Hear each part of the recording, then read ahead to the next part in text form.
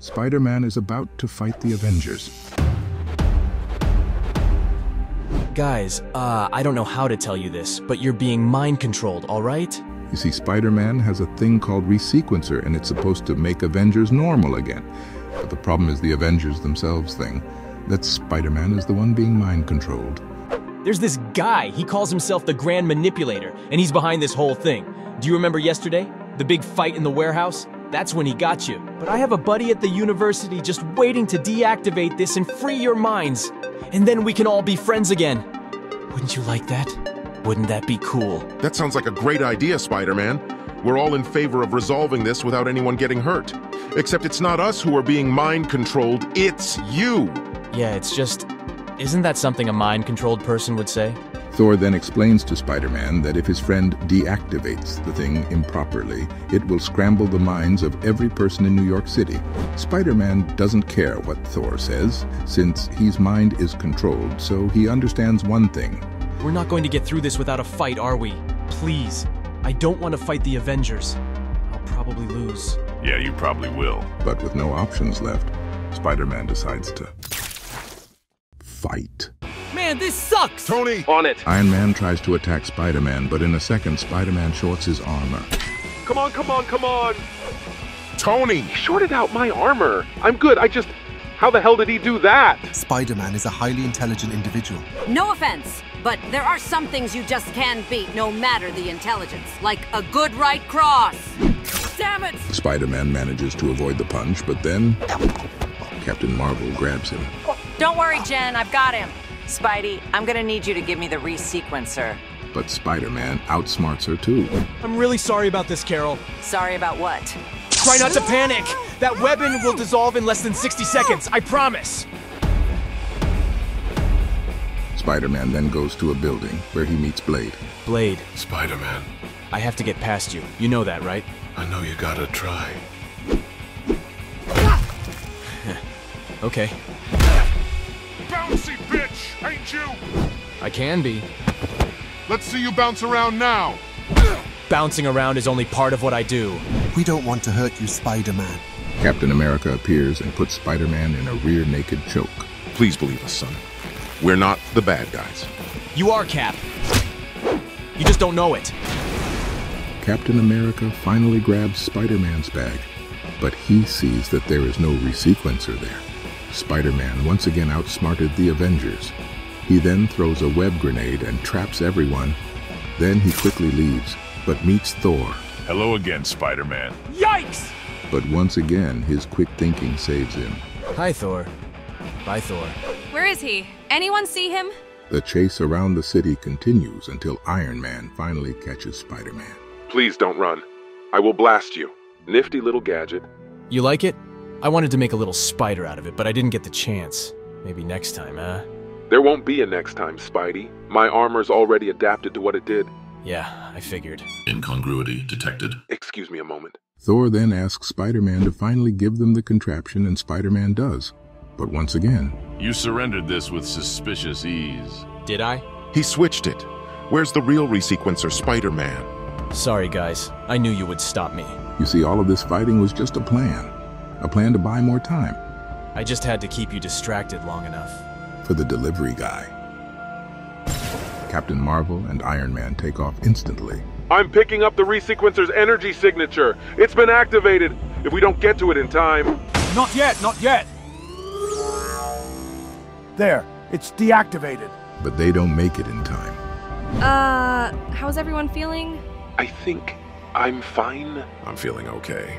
Our minds have not been scrambled? I told you, you were being mind-controlled. It's all part of an elaborate plan to... No, Spider-Man. After all of this, we get another surprise.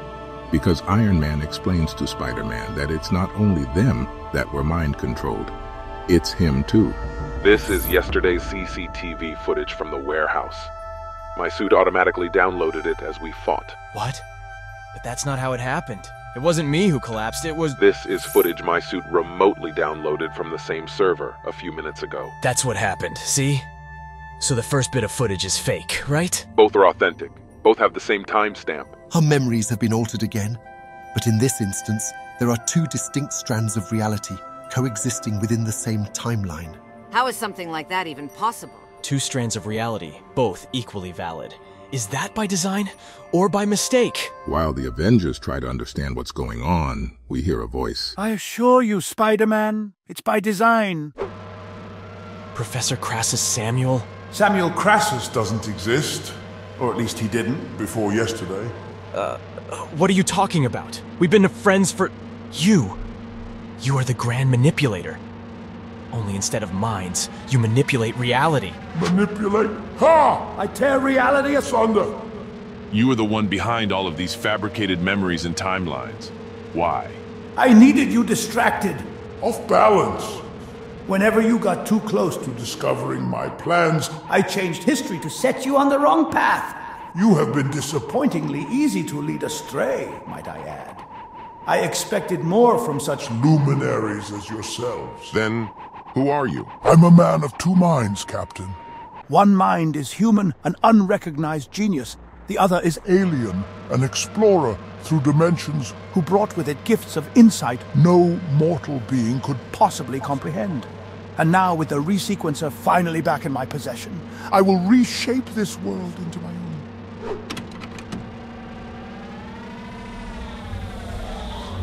Wait, what's happening? The resequencer!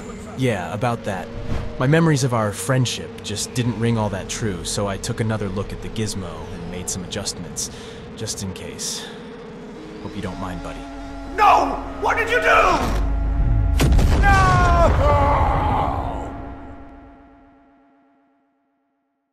I have to be honest. I'm not entirely sure what just happened. It seems that the threat has finally been dealt with, so Spider-Man apologizes to everyone for fighting them. It's okay, Spidey. We're sorry, too. Cool. Thanks. Sorry about the, Yeah. But then we hear a voice, and it seems this mysterious voice was observing Spider-Man the whole time. That worked out rather well, I think. Spider-Man is amazing. Spider-Man is spectacular. Spider-Man knows that out there. In the streets, he's vulnerable. But in an enclosed space where the flyers can't fly and the gods can't simply snatch him out of the air as he swings, in an enclosed space, he's unstoppable.